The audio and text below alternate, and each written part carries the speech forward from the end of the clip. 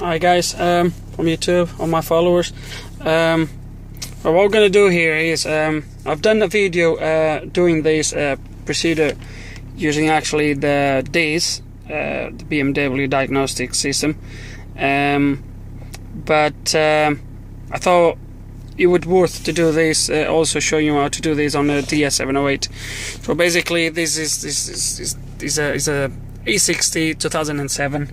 Is a 525. The car came to me with the steering lock problem. So in the middle would come up. It would come up with a steering lock, with a steering and a lock showing red. This was coming on red, showing red. Sometimes it shows yellow. This was showing red all the time. The car would still start and still running, but was just showing that all the time. If you look for my other videos, you'll see how to do this reset using the DS. Here I'm going to show you. Obviously I've done it already, so there's no faults with the car now. I'll just take you to the menu where you do the actually reset. So as soon as you get into the main groups, after you load the vehicle data, it comes to this menu. This is the first menu you have. You have the auto scan control units, vehicle details, and service functions. So if you go to the control units and you just go to the cars, you actually have, if I can read the codes, you're going to see there's no codes. But what happened is you have nowhere where to do that reset. The only thing you have here is a cars reset, which basically just reinitiates the cars. That is not what we want to do. What we want to do is actually the steering lock, which is under the steering column, right there underneath these plastics. I had it all open to check for mechanical problems. Everything was fine, so I put it all back together. If you ever take one apart, it's a little bit of a pain in the ass. They are designed to be opened and not closed again. So once you take the cover off, they are designed not to be able to close them again. I've worked around that and I managed to close it again, but that's it. You be very careful when you open it.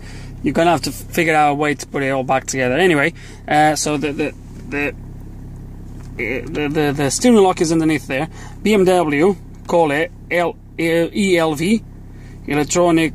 I think it's a Germany acronics, but for in English is electronic steering lock. It's called the ELV. So what we need to do on here is, on a DS, is coming to service functions. Then we go on to drive. Then we go on to cars, and that is why you need to select reset internal ELV fault counter. The fault description of this steering lock was threshold above the limit. I believe, I can't remember now. I think the DS708 was not report with the description. The description of the actual fault was not like that. It was something else. But on BMW, on the DS, was actually saying a value above threshold.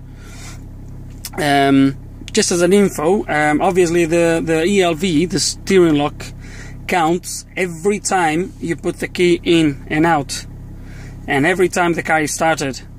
And what I think this is designed to do is, after a certain amount of counts, it triggers a fault. Like it's like if it has like if the steering lock has a lifespan of a certain amount of cycles, and after that will trigger a fault, and you have to replace it. The correct procedure will be replace it. So what we do here is when you replace the ELV, the steering column, because that is all part of this steering column, it's not designed to be replaced on its own. It's the whole unit.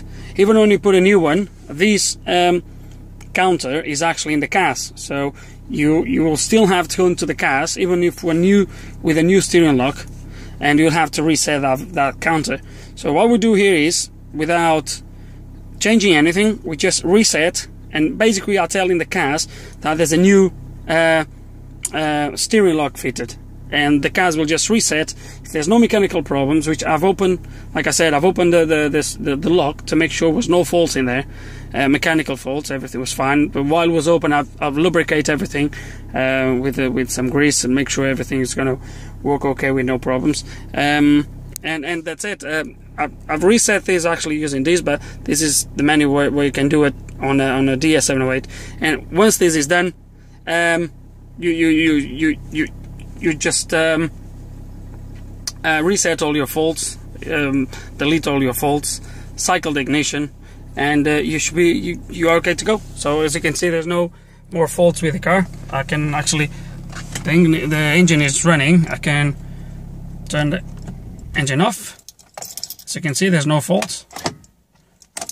The steering lock fault will be here by now when you take the key out, or when you put it in. As you can see, there's no faults at all.